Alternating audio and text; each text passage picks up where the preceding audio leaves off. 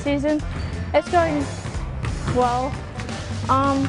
We finished our season 12-8, and we've been working hard. Coach has been pushing us every practice to work harder and really play as a team. Emma Morningstar has been a sharpshooter for Deckerville all season.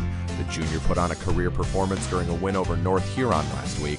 She connected on 7 threes for a game-high 25 points.